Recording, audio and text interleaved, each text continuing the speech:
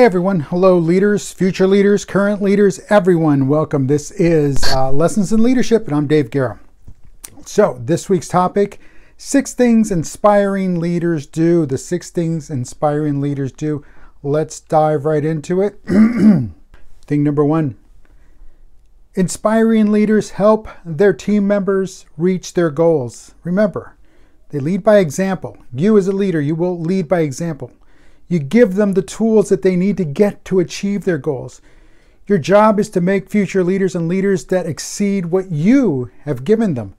And you need to do what you can to take them to that new place. And what do I mean by that? Well, you got to get to know them. You got to talk to them. You got to figure out where do they want to go, and do they really truly know where they want to go? Now, it's not your job to tell them where to go. It's your job to give them the tools, the roadmaps, and whatever it takes for them to get there. Number 2. Make sure you're having one-on-one relationships with each person on your team. Now, there's that fine line. Don't cross it.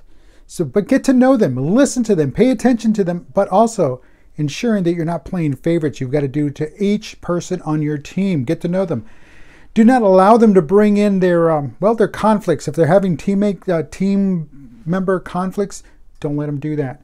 You're there to work with them one-on-one. You're there to get to know them. So don't forget, you are the leader after all. Number 3, you're also a coach above all else. You're a coach. It's your job to not only do your job, but to lead. You're leading all these members of the team that you have, that you're entrusted to. So you've got to motivate them. You've got to inspire them. You've got to train them. You've got to guide them. You've got to be a mentor, and be sure you're a mentor all the time. Be sure you're guiding them all the time. Not dictating, not micromanaging. No, you have got to guide them. You've got to train them, you've got to inspire them, and when they need it, you've got to motivate them. And because you're knowing them and you have a one-on-one relationship, you know exactly what's going to inspire them and what's going to motivate them. That's your job. You see how it all works together?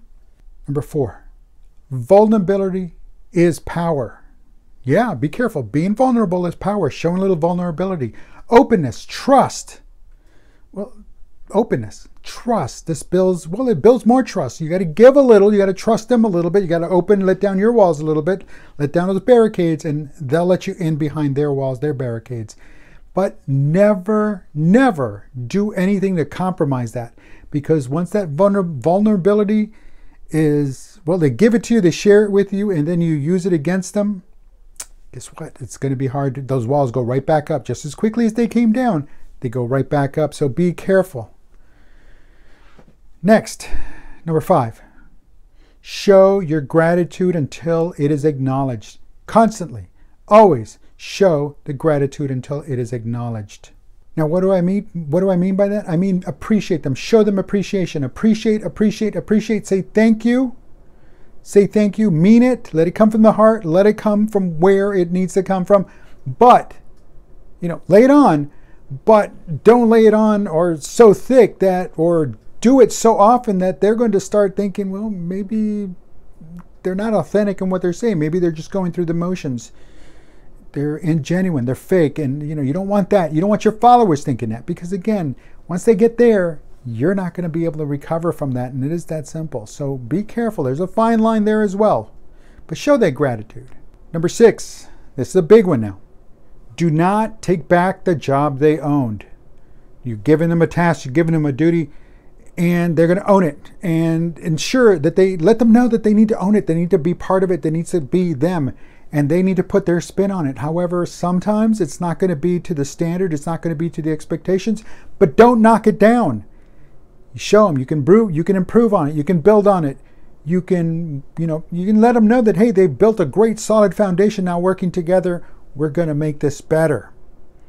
Never belittle them. Don't shame them. Don't humiliate them. No.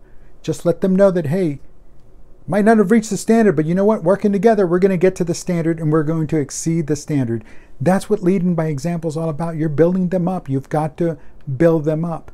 So let's recap the 6 things inspiring leaders do. They help them reach their goals. They first work with them to identify what their goals are, then they give them the tools to get there.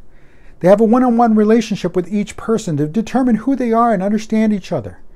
Then you're a coach. You coach them, you inspire them, you motivate them, you get to know them, and then you get to figure out what it's going to take to make that person motivate themselves, what's going to make, what it's going to take for them to be inspired, and you got to do that uniquely to each one.